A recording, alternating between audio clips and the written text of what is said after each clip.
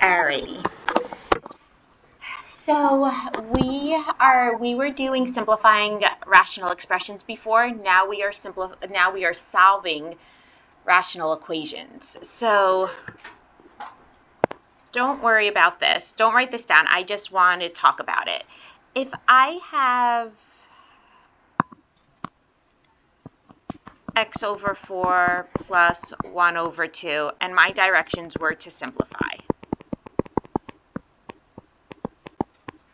All right, based on what we did last unit, right, what would I have to do in order to simplify this? Philip? Greatest common factor? The greatest common factor? No, wait, no. You have to find the greatest common factor of the last term. So that you get the 4 in the denominator. Good. We want the least common denominator. We want to create a common denominator. We want to create a common denominator here. And what would be the common denominator? 4. So we'd leave the first one the same, x over 4. And then in order to create the denominator of 4 for the half, we'd multiply top and bottom by 2. So then we would end up with x over 2 over 4. Right, well now we're not going to simplify anymore. Now in this chapter we are solving. So let's say I have x over 4 plus 1 over 2 equals, I don't know, let's say 3x. Say I'm doing this. So now I want to solve. Big difference, right? Here I was simplifying, now I'm solving. Who remembers from Algebra 1? When you're solving an equation with denominators, so when you're solving equations with fractions, we do not want to create a common denominator. What do we want to do? Tejas? Yeah, the denominator. We want to eliminate the denominator. So how do we eliminate the denominator? We look, what would be the common denominator if we had to choose one? 4. So now we're going to multiply everything by what would be the common denominator.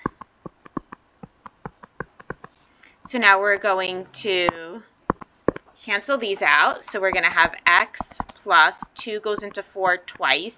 So x plus 2 is equal to 12x. Now we solve for x, so I would subtract this one over. So we have 2 is equal to 11x, and then divide by 11. So x is equal to 2 over 11. Huge difference, right, between simplifying versus solving. So this whole unit now is about solving. This whole unit now is about solving. All right, let's do some problems.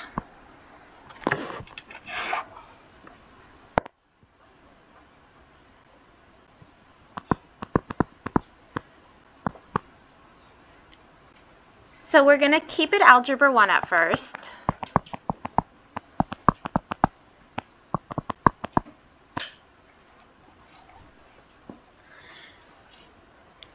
Okay, remember, when we're solving, we do not want to create a common denominator. Our plan should be to eliminate the denominator. So how would I eliminate the denominator here? What do I do? Layla? Multiply both sides by 6. Good. We're going to multiply every single term by what would be the common denominator, which is 6. Now 2 goes into 6 3 times, so we're left with a 3x. 6 goes into 6 once, so minus 1 is equal to 60. And then we solve. So we're going to have 3x is equal to 61, x is equal to 61 over 3. If you can simplify that fraction, you should. I would not recommend you changing it into a decimal or mixed number. Leave it improper.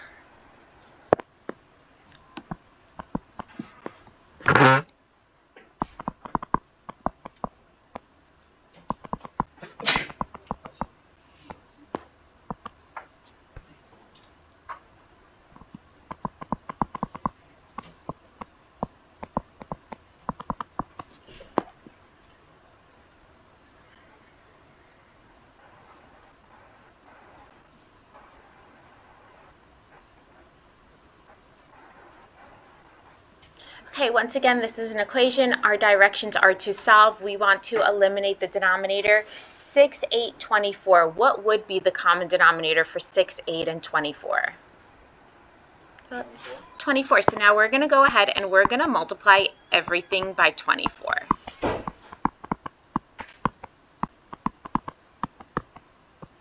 On both sides. Then we cross simplify. 6 goes into 24 4 times, so we have 4 times the quantity of x minus 2 left. Then we have 8 goes into 24 3 times, so we're left with 3 times 3x.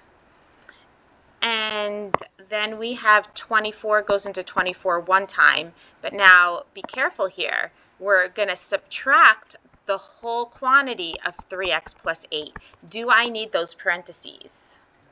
Absolutely, and that's going to equal 24. So now I'm going to distribute what I can. We're going to have 4x minus 8 plus 9x minus 3x minus 8 equals 24. So I distributed in that negative. So now let's combine our like terms. 4x plus 9x is 13x, minus 3x is 10x. And then we are going to have a negative 8, and another negative 8 gives us a negative 16 equals 24. We solve this, we're going to have 10x is equal to 40, so x is equal to 4.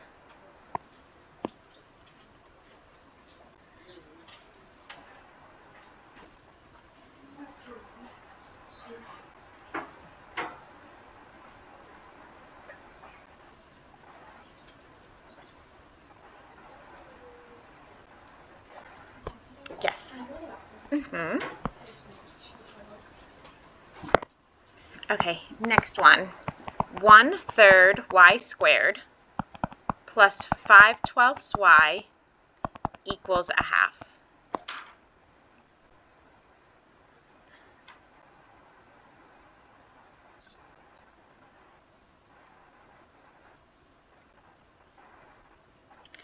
Okay, so now again, don't get nervous by the y squared. We are still, this is an equation, we are going to eliminate the denominator. So I'm going to go ahead, I'm going to multiply everything by 12. 3 goes into 12 4 times, so we're left with 4 times y squared. 12 goes into 12 once, so we're left with a 5y, and 2 goes into 12 6 times, equals 6.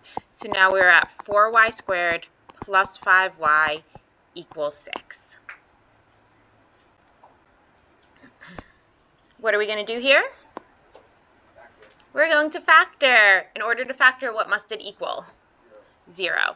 So we are 4y squared plus 5y minus 6 equals 0. If you factor this, you are going to get a y plus 2 and a 4y minus 3. So now we get y equals negative 2 and y equals 3/4. Okay? Is that a 5 y squared or 1/3 y squared, 5/12 y.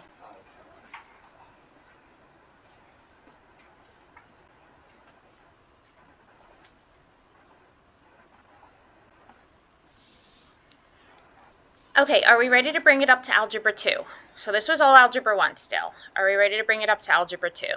So now in Algebra 2, what I'm going to do, it's the same exact idea, it's the same exact concept, but now what I'm going to do is I'm going to put variables in the denominator. So what does that look like?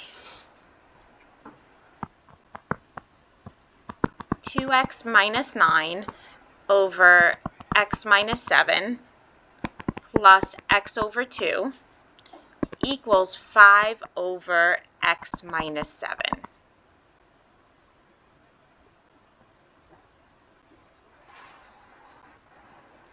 We're going to follow the same thing we were doing. We are now going to look at our denominators, and we're going to ask ourselves, if we had to make a common denominator, what would that common denominator be? Wouldn't it be x minus 7 and 2, so 2 times the quantity of x minus 7?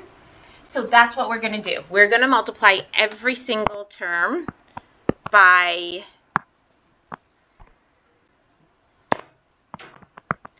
2 times the quantity of x minus 7.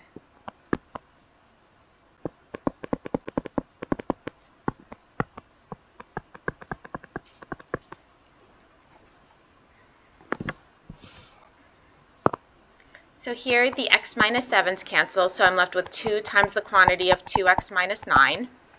Here the 2's cancel, so I'm left with x times the quantity of x minus 7. And here the x minus 7's cancel, so we have 2 times 5.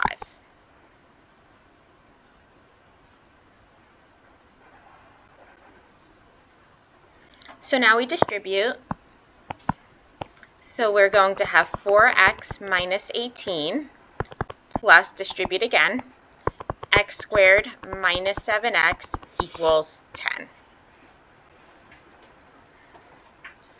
We're going to combine our like terms. So I'm going to keep my x squared first. Then I have a 4x and a negative 7x, which gives us a negative 3x. And then negative 18 equals 10. Once again, what am I going to have to do? Factor. We're not getting away from this factoring.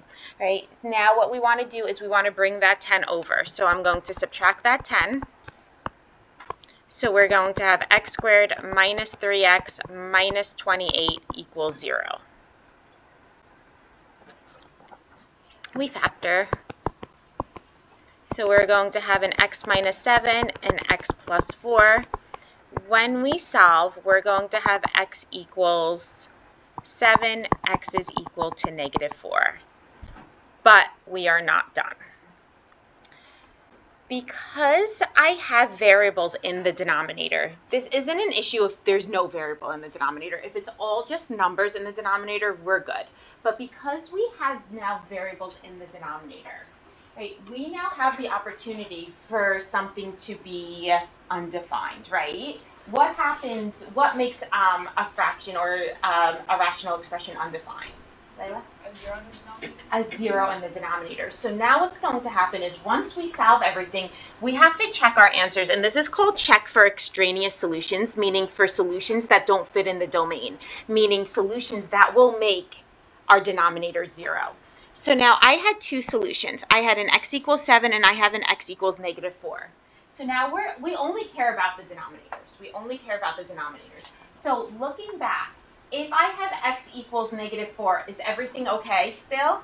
Yes, but if x equals 7, what happens? Don't we get a denominator of 0? So can x equals 7 be an answer for us? No, we have to reject that.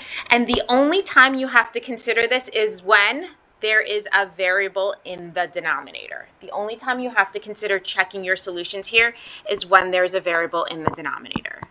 If there's no variable in the denominator, you do not have to worry about the extraneous solutions because there will not be one.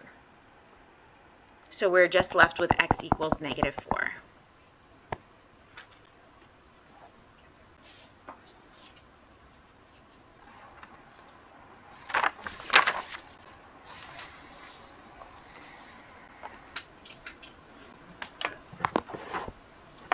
Okay, you guys try this one.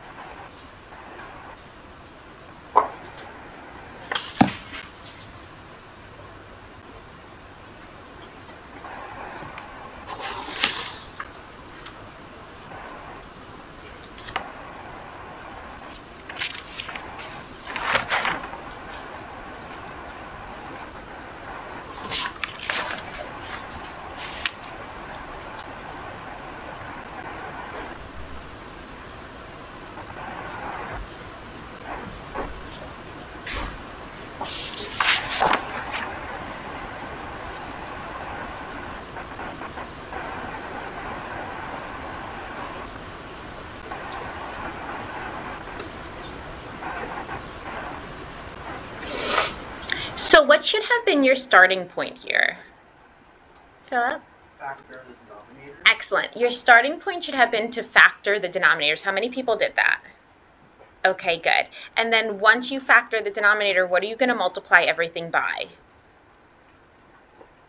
What are you going to multiply everything by? Noah?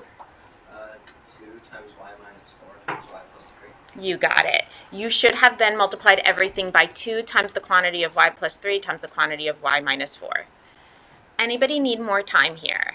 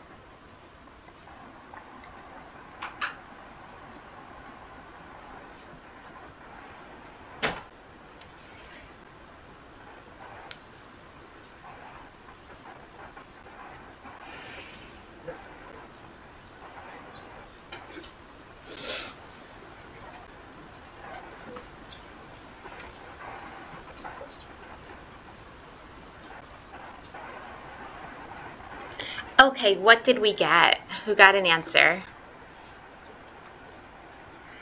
Sorry, Tejas? -6. Y equals -6. I got that. Anybody want to see me do this? Okay. So we should have started off by factoring the denominators. So we have 2 times the quantity of y plus 3. And then we should have factored this. So this is y minus 4 and a y plus 3. And the last one's just a y minus 4. So now we are going to go ahead and we are going to multiply, like what Noah said, everything by 2 times the quantity of y plus 3 times the quantity of y minus 4. We're going to do that everywhere.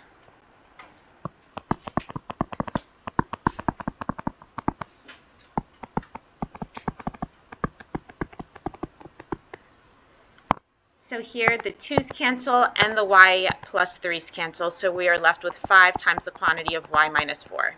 Here the y minus 4's and the y plus 3 cancel, so we're left with -2 times the quantity of 2y minus 4. And now here we have the y minus 4's cancel, so we have 3 times 2 times the quantity of y plus 3. All right, now we distribute in. When we distribute in, we're going to get a 5y minus 20. Now be careful here, you're not distributing in a 2. What are we distributing in here?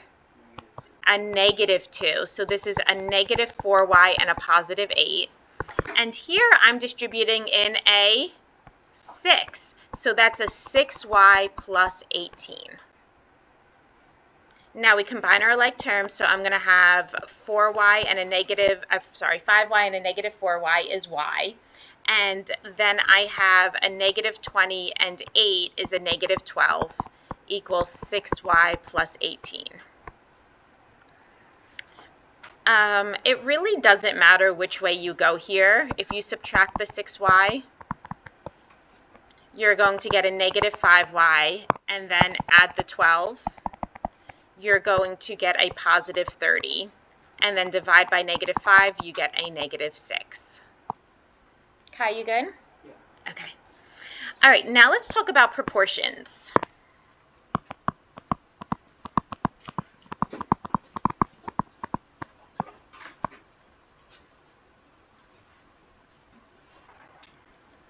Who remembers what you're allowed to do with proportions? Who remembers what you're allowed to do with proportions? Yeah, for proportions, we cross multiply. So what is a proportion? It's when one ratio is equal to another ratio. A proportion is when one ratio is equal to another ratio, and when we have that, we cross multiply. So my first example is 3 over x plus 1 is equal to 2 over x minus 4. How do I know this is a proportion? I have one ratio, equal sign, another ratio. That's what a proportion is. If I were to have put plus 3 on either side, like if I had done this plus 3, would this be a proportion? No. A proportion is just one fraction equals another fraction. Yes, Philip? What if you just simplify both sides of the equation to be a fraction and just multiply from there? Would that be considered okay? If I did a plus 3 right here, and then you could like made a common denominator, and then sure, but it would take a lot of time, depending. But yes, you could. The question is, can I do that? Yes, absolutely, you can do that. Well, then you just have a negative 3 over here. So then you'd have 3 over x plus 1 minus 3. Same thing. Well, if they both had a 3 and they could cancel, then sure. But you're thinking of very specific situations here, right? That's not very likely to happen. Okay, so here's our proportion. We are now going to cross multiply this proportion.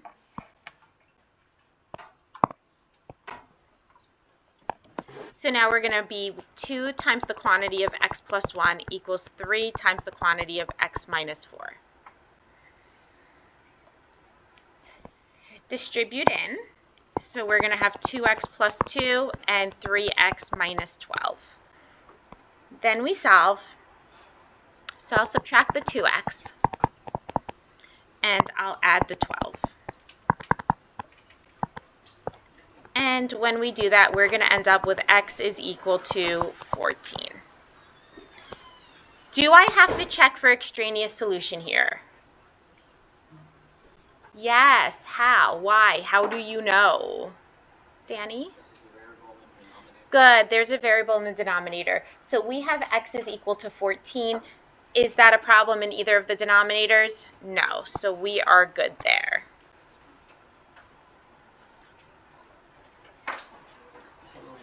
Yes. So let's say you get like a single answer and it doesn't work, your answer is just undefined. It would be no solution. Yeah, no solution. So let's say we have x minus 3 over 2 equals 1 over x minus 4. Is this a proportion? Yeah, one fraction equals sign another fraction. Can we cross multiply? Absolutely. So let's cross multiply. But when we cross multiply, I have x minus 3 times the quantity of x minus 4 is equal to 2. Can I do this? Who said no? Philip? Good. No, we are not allowed to do that. Why? When's the only time we're allowed to do that? When it equals 0. Why are we allowed to do it when it equals 0, but we're not allowed to do it when it equals any other number? How come we're only allowed to solve when it equals 0 and not any other number? Noah? Because it wouldn't be consistent since there's an infinite number of ways to multiply to 2. Yeah, so when this is equal to 0, right? And then I say, okay, well, this one's going to equal 0 and this one will equal 0. Why am I doing that? Because if I have two numbers multiplied together, if one of them is 0, isn't the whole product 0? That's why we're allowed to do it when it's 0 here. That's why we're allowed to solve when it's 0. Because if I have two factors being multiplied together, if either one of those factors are 0, then the whole product is 0. That's why we can do that. But by me saying, okay, let's make x minus 3 equal to 2. All right, I'll figure out what that is. I'll figure out that, x is 5. But does 5 times anything here still make it 2? I'm sorry, 2 times anything here still make it 2?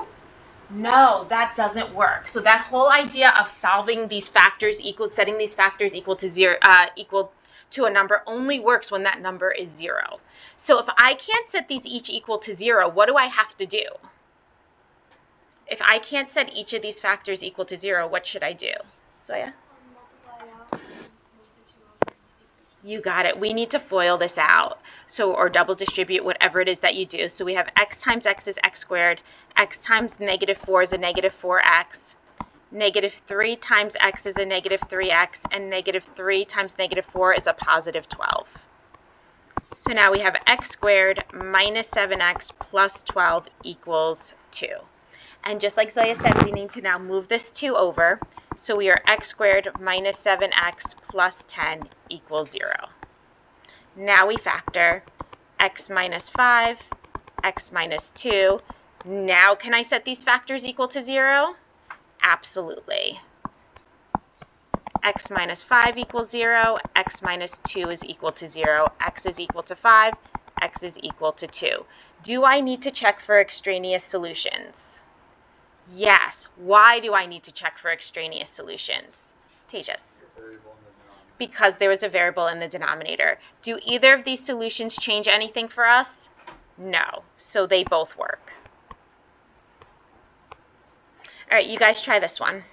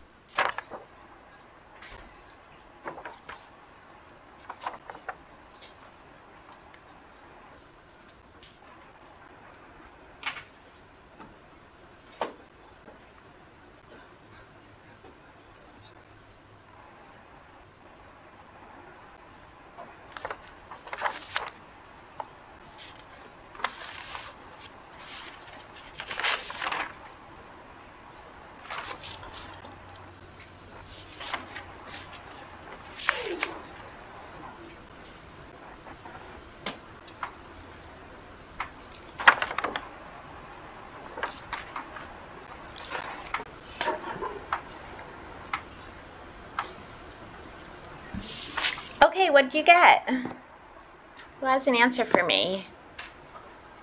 Michael? Yay, x equals plus or minus 3. Does anybody need to see me do it? Kai? All right, let's cross multiply. So we're going to have 10x squared, right? Because x times x is x squared. You're just being happy? Oh, okay. Does anybody else need to see me do it? Okay, so guys, you have an option right now, but consider this option because I personally feel like one option's better than the other, but you need to really think about it. So right now, we can continue this lesson, or I can stop. If I stop now, I'm going to give you back your tests. You will not have homework tonight, and I will finish the lesson tomorrow. Or we can continue this lesson today. I can finish this lesson today. You will not get your test back today, but you will also not have homework because tomorrow I will give you back your, or Wednesday, not tomorrow, right? Wednesday, I will give you back your test and allow you to work on the homework in class. So which one do you want? Do you want to, all right, do you want me to repeat the two options one more time? Or do we all know the options? All right, who wants option 1, meaning we're going to stop now? That was not the better option, guys. Okay, but majority rules, but now you do